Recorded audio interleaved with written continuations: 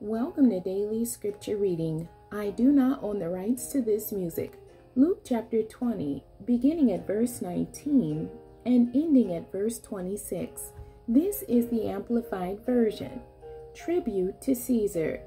The scribes and the chief priests tried to find a way to arrest him at that very hour, but they were afraid of the people, because they understood that he spoke this parable against them.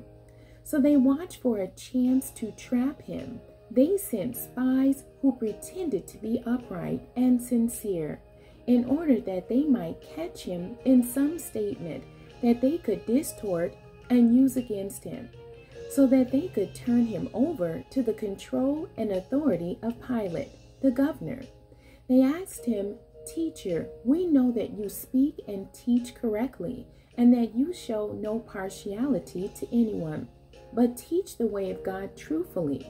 Is it lawful, according to Jewish law and tradition, for us to pay taxes, tribute money to Caesar or not?"